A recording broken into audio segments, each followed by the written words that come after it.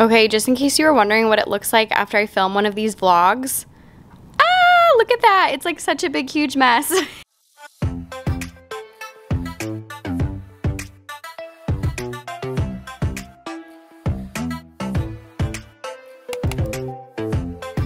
Hello sweet friends, welcome to a new video. If you are new here, my name is Kim. I am a second grade teacher in West Michigan and I have all sorts of things to share with you today. I have some odds and ends classroom things. I have lots and lots of books. I just have all the things to share with you and I'm super excited about it. And I'm extra excited because today's vlog is actually being sponsored by Disney Book Group, which is out of this world, super exciting. And I have a few different books that I'm going to share from them with you, and let's see if I can hold them all up at once. There we go. So here are some new books that are coming out. They are actually already available in hardcover and in audiobook form. So let's talk about these first, and then I have all sorts of other things to share with you as well.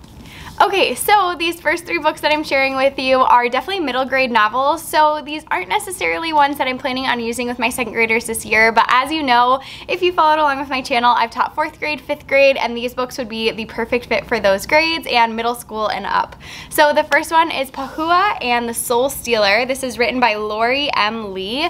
How incredibly gorgeous is the cover of this? I feel like this would stand out for students just like looking through the classroom library. Any adventure lovers would definitely be interested in this, and this is an imprint of Rick Riordan Presents, which is pretty cool because I know I grew up reading a lot of the Rick Riordan books. Pahua and the Soul Stealer is a funny and fast-paced adventure type story that's actually based on Hmong mythology, which is super cool. It's very exciting and adventurous, so I think it would interest a lot of different students. And another fun thing about this book is Pahua's best friend is a sarcastic cat spirit that only she can see. There's a relationship between Pahua and her guide that's really intriguing, it's full of surprises, and it evolves over the course of the book. There are some really interesting details in here from Hmong culture, so you're gonna find like food and spirits and stories that are from Hmong culture in here, which is really neat. This is currently available in both hardback and in audiobook, so it will be linked below. And then the next series that I want to share with you, super excited about this one. Again, just looks super interesting when you look at the covers of these books. So these are the first two books in the Paulo Santiago series. So this is the first one right here. This is Paula Santiago and the River of Tears, and then the follow-up book is Paula Santiago and the Forest of Nightmares. So this is the second book in the series. Again, the illustrations are just absolutely incredible, like just so eye-catching, and I love how colorful they are. Just absolutely gorgeous. And these were both written by Taylor K. Mahia, and again, this is that Rick Riordan Presents imprint, which is super cool. These books follow our main character, who is Paula Santiago. She is a 12-year-old girl, and her two best friends are Emma and Dante. So she is space obsessed and always in for an adventure. These books are based on the Mexican legend of La Llorona, which is the weeping woman, and you've probably heard about La Llorona before, especially if you're somebody who enjoys like horror and scary, spooky things. So definitely something that pulls from Mexican culture, which is very neat. The sequel to Paula Santiago and the River of Tears has even more monsters and ghosts to provide your students with thrills and chills. There's excitement and humor combined in this book, which makes it very highly engaging and interesting. And these books are also available in hardcover and in audiobook versions as well. So all of these books will be linked in the description box below if you're interested in checking them out. And thank you again so much to Disney Book Group for sponsoring this video. It is an honor to be able to work with you, super cool, and I cannot wait to share these books with students. Okay, since I was just talking about books for a little bit, I think I'm going to try to like switch it up and share just some classroom items with you. So these items were donated off of my Amazon wish list, and they were donated from Lindsay, I believe. Sometimes the little notes stay with the gift, and sometimes I'll open a box and it won't have the little note with it. So I apologize if I don't say names in here. Just know that I appreciate it so much if you're somebody who donated to my classroom, but I don't always get those notes with it. Sometimes Amazon is really good about it and sometimes they're not. But anyways, these were from Lindsay, and let's see if I can find the top. Here we go. So these are just little counting tools. Let's see if I can figure out the name of it. Mini, Reckon Rex? Is that what they're called? Reckon Rex? I'm not really sure about that. But these are really cool for visualizing some different math problems. So especially like addition and subtraction and figuring out like doubles and stuff like that. So I have 4 of these in each set, and I have 2 boxes, so 8 total. So these are gonna be perfect for my back table. So thank you so much, Lindsay, for those. And then also this I was super excited about because I love whisper phones. These are whisper phones or fluency phones. You'll hear them called a bunch of different things. I swear by these. I use these in my 4th and 5th grade classroom. Loved them. The kids were not too big, and I'm especially excited to use them now in 2nd grade because I just think that reading out loud is so important. And so I love having these. I had almost enough for each student to have one, but not quite enough. I think I had a pack of like maybe like 15 or 18 or something. And I have exactly 18 students in my class, but I will likely get more throughout the school year. And so anyways, I'm just so excited to have more of these. So thank you so much for these, Lindsay. And if you don't have these in your classroom, I highly recommend them. They are one of my most used tools in my classroom, so I love them. Okay, so now I have a ton of books to share with you that I've gotten for my classroom. Some were from my Amazon wish list. Most of them were from First Book Marketplace, which I love. I will link in the description box below if you'd like to check it out. And then some were from Book Outlet. So I believe those are the 3 places that I've gotten these. So I'm just gonna start grabbing them, and then I'm just gonna quickly show you them. I won't have time for like a synopsis of each because that would just take way too long. But if you're interested in learning more about any of them, definitely look into them.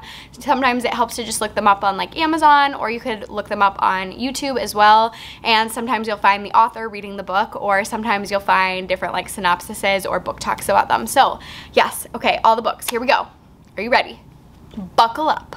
So I have Kina Ford and the Secret Journal Mix-Up. This series looks super cute. It's the Sadiq series, which is new to me. I think this is my first one that I've gotten from this series. This is Sadiq and the Bridge Builders. Looks super cute. And then I also have Sadiq and the Perfect Play from that same series. I also got the newest, I believe this is the newest Mindy Kim book. I have a bunch of these, really love them. And then I got a boxed set of the Ivy and Bean series. These are the first 3 books. So super excited about these. These were purchased from my Amazon wish list, so thank you so much. Then I recently got a couple box sets of these phonics type books. So I have the little critter ones, and then I also have the Berenstain Bears ones. This one's kind of in its own category because I don't have any other like quick reads, but this is a ready to read Living in Mexico book, which looked really cute. And then I got a couple, actually a few, of nonfiction books as well. I love this series. These are just early biographies. This one is The Story of Gandhi. Next, I got a couple of National Geographic chapter books. I absolutely love these. If you followed my channel for a while, you know that I'm a huge fan of National Geographic. I actually have a specific spot in my room for all of my National Geographic books because I love them so much. And these chapter books are just amazing. I absolutely love these, and I love the photographs. They're so beautiful. Speaking of National Geographic, I was sent this book, which I was so over the moon excited about. This is Wild Vet Adventures, which is awesome, and it actually was signed by the author, which is so fun. I love when books are signed. I just think it's so special. So this is like a big heavy book, but I know my kids are going to love this. Okay, now we are on to picture books, and I'm gonna warn you, I bought a ton of picture books and also had a ton like sent to me off my Amazon wish list and stuff like that.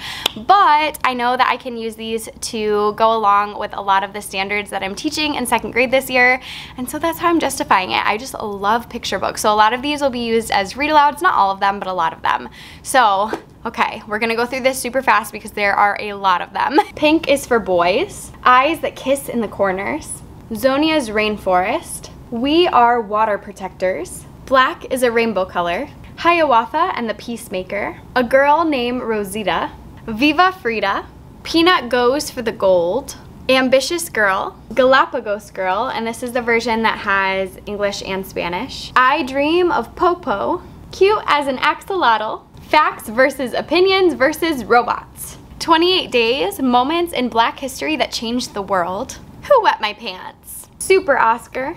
The ABCs of Black History. The First Tortilla. Round is a Tortilla. Paletero Man. Between Us and Abuela, A Family Story from the Border. We Are Still Here, Native American Truths Everyone Should Know. Rainbow Weaver. What Will You Be? The Big Bed. Big Feelings. The Black Book of Colors.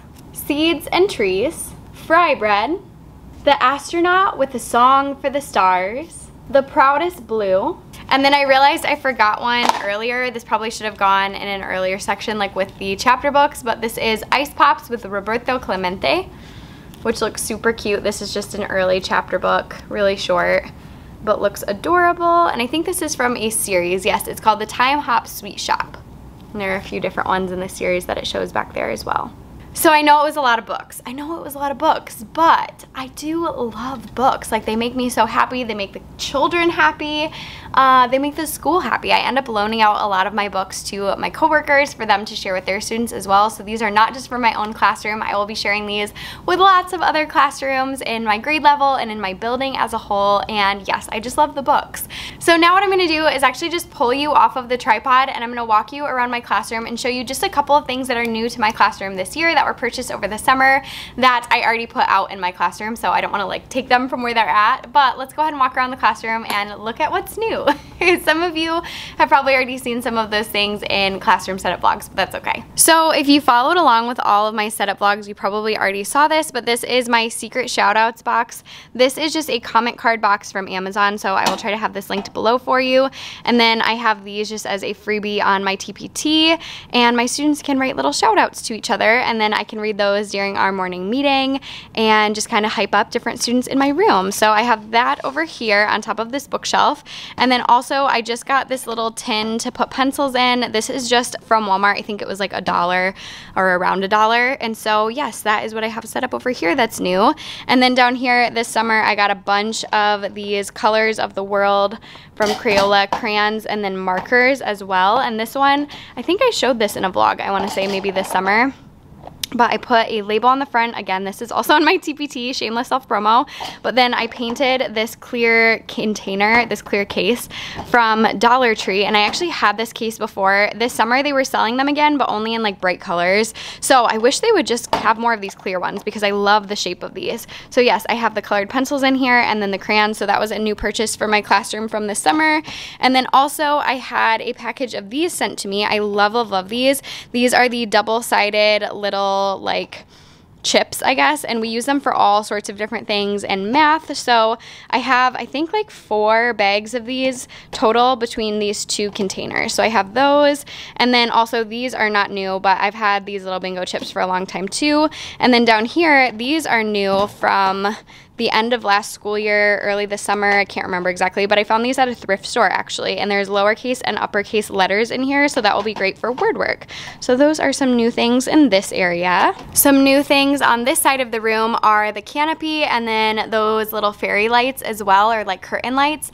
Both of those are from Five Below. They were $5 and I love them. And then of course, if you followed along with my setup vlogs, you've already seen this, but this bookshelf is new. It actually was a dollhouse that then I painted white and we sealed it, and now it has books on it, and I love this space and my students do as well.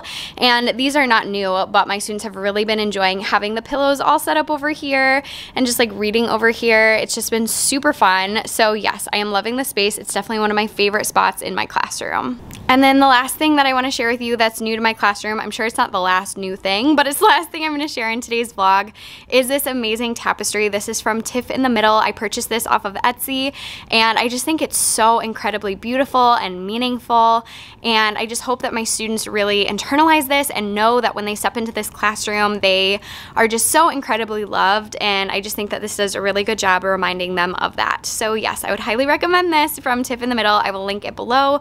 I don't know that you can always buy this. I feel like I bought it on like a pre-order or something, but definitely follow her on like Instagram and follow her Etsy shop so you know when she releases this again. It's super cute, and I had planned on steaming it, but I still haven't, so maybe at some point I'll get the wrinkles out, but it hasn't happened yet. So I hope that you enjoyed this video. It was a little bit different than my normal vlogs, but if you did enjoy it, please make sure to leave me a comment below. Let me know which book stood out to you that maybe you're interested in reading, or let me know a book that I didn't show in this vlog that maybe you have really enjoyed reading to your students recently, or just anything. Just let me know. How's the weather where you live? Let me know whatever. It doesn't really matter. I just love hearing from you, so leave me a comment below.